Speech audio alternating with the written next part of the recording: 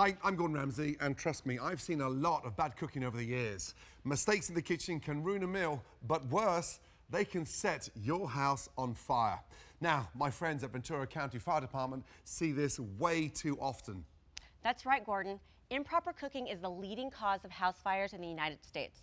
It's responsible for about 170,000 fires and hundreds of deaths each year, and causes over $1 billion in property damage.